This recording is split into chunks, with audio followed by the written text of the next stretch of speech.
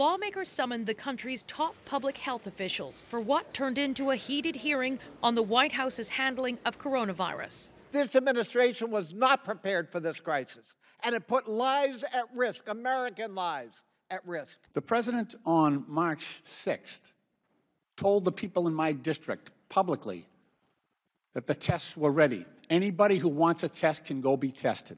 So my constituents went to their local health centers, went to their hospitals. There were no tests. Zero. Anybody that needs a test can have a test.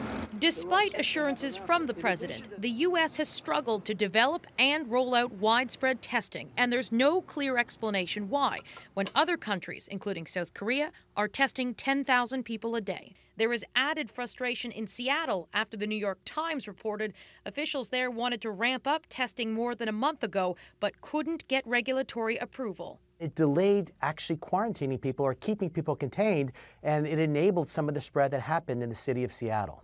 It makes me feel scared, actually, that the response is so disorderly. Robin Schulman started showing symptoms after returning home to New York City from a trip to Toronto where she may have been exposed.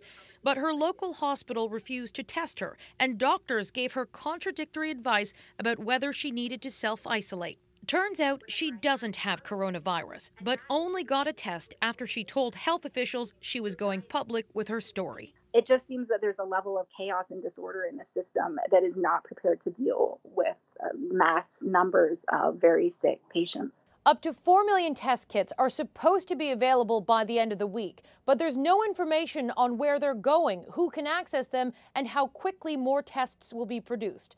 Katie Simpson, CBC News, Washington.